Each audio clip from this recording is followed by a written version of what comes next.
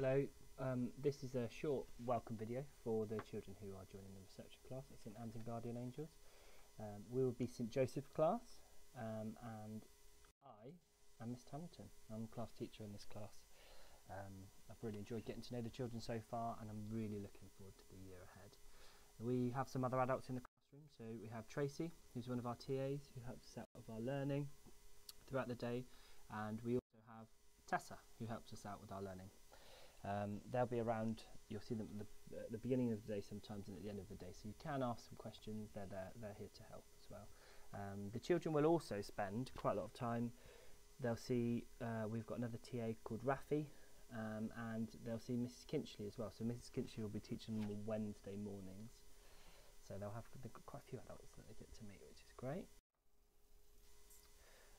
Just a little bit about the school day and what your child needs to bring to school. So it's really important, especially as we go throughout the year, that your child brings to school a bag.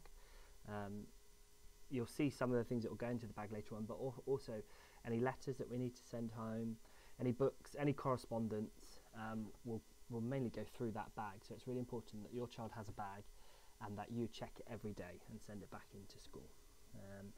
It's really important they have a label on their bag, just because, as you can see, they all look very similar. So yeah, make sure they're labelled so they don't get lost. The other thing that's really important is a water bottle, so please make sure your child comes in with a water bottle, and the water bottle would be great if you could put a label on them, just so that if they do get lost or they're taken somewhere else within the school, it's easy for them to find their way back to us.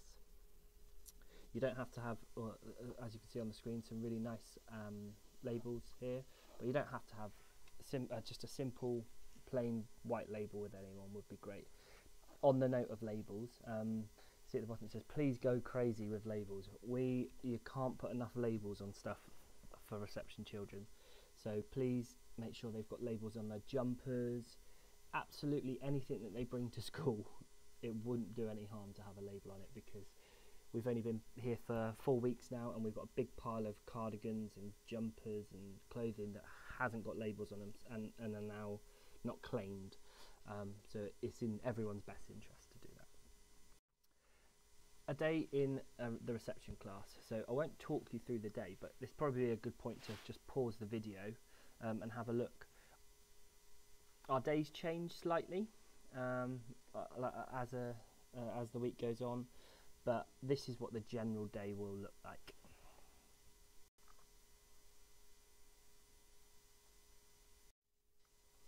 So, as well as all that other stuff that they're doing in the week, all the learning that they're doing, we also have lots of assemblies. So on a Monday, every Monday morning, we'll have our whole school worship assembly where Mrs Nuna or Miss Laxton will lead it, and all the children will take part. On a Tuesday, we have musical worship, which we do in our classroom at the moment, where we just sort of have a great time and sing some songs. On Wednesday, the children will plan and deliver a class liturgy for the children in their class and the children in nursery, which is a really nice chance for them to become leaders in prayer. Thursdays, we have our daily examen. At the moment, we're looking at our 5-finger examen. So the children have been learning about it, but please ask them about it. Get them to tell you about it. And then of course on Friday we have our Star Award, where we have a celebration of all the great stuff that the children have been doing in the week. Library. So we're lucky, we've got 2 library slots. On Monday mornings we will be going to the library to see Miss Lalva, who will be leading story time for us. So the children won't change their books then. They don't actually need to take their library books with them. We'll just go and sit and listen to a story. Miss Lalva will tell them a story, and then sometimes they do some little challenges and tasks in the library, so it's lovely. And then every Friday in the afternoon we will return any library books, and then they can choose a new one, so refresh their library books. These books are really important because the library book that they take home will give them a really good opportunity to get a love for reading, and we really want them to enjoy the book that they choose. So it's really important to make sure that their books are back in school every Friday so that they can be changed. PE with Mr Bailey. So The children have PE with Mr. Bailey on a Wednesday afternoon. They don't need to get changed because the early years uniform is suitable for running around, and they do a lot of running around all day. So we will usually go out to the playground if it's dry enough, and if not, we'll do some PE in the hall with Mr. Bailey. So far the children have loved it, so it's been great. Phonics. So we have started learning our first sounds at school, and the children have done a super job. They've picked up the sounds quickly, and they've been doing lots of practice at school, but we'd really like for them to do some practice at home. The more they do, the better it will become. The better their sounds will become, and the quicker they'll pick them up, and it will just help with all areas of their learning. So we this is a rough teaching schedule of how we're learning them.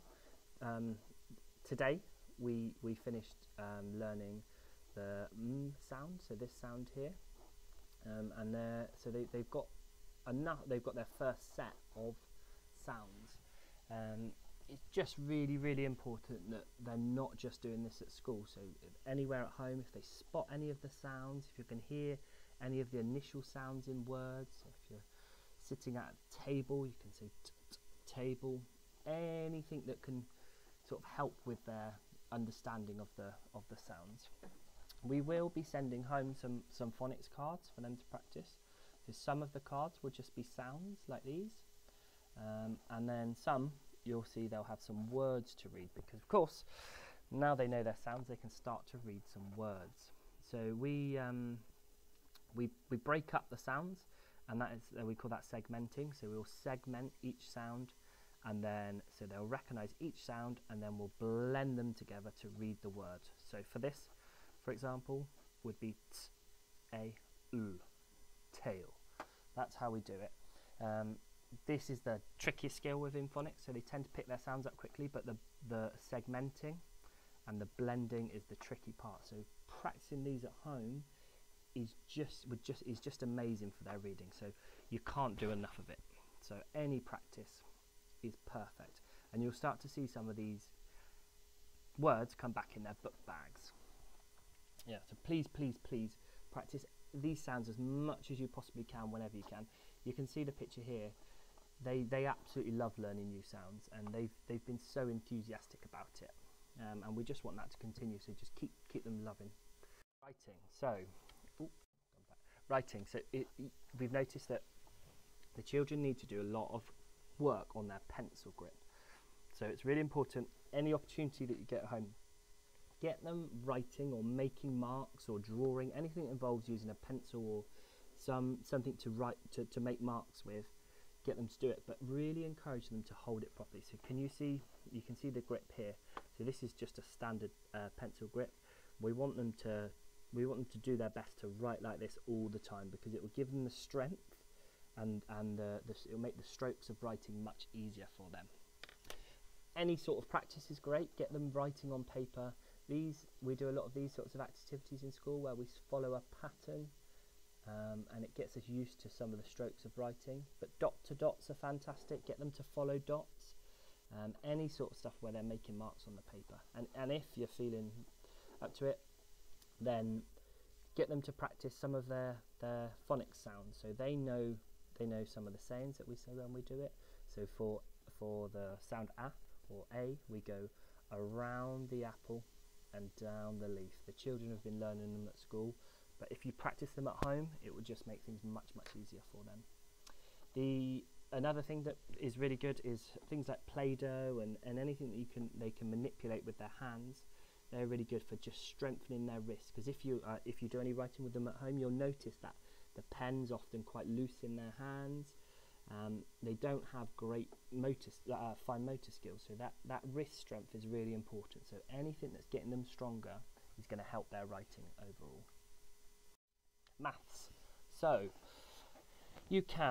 maths is everywhere. The great thing about maths is everywhere. At school, we'll be doing lots of counting, lots of adding amounts together. So we might be adding a group of 2 bears with a group of 4 bears and counting how many we've got in total. So any counting activity is great. If you've got a fruit bowl at home, count how many bananas are in the fruit bowl, how many oranges are in the fruit bowl. If you've got a packet of sweets, look at the different colours. Can they count how many blue ones there are, or how many red ones there are? Whatever. Just try and include maths in everything. It can be quite easy actually.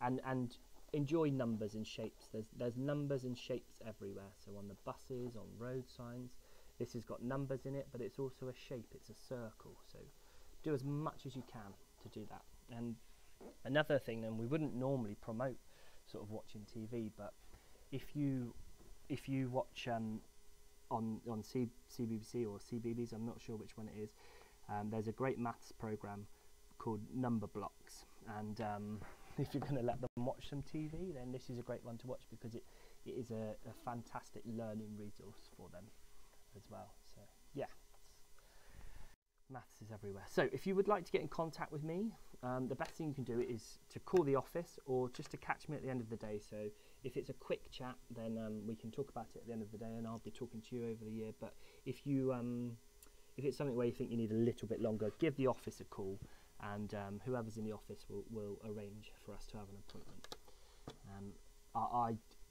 Ask me as many questions as you possibly can. I'd love it.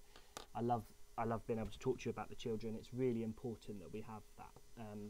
If you need resources, we've got so many resources. So if you need help with maths or writing or some reading resources, come in and speak to me. We can give you whatever you need. So let us know, because we want them to do as much as they can.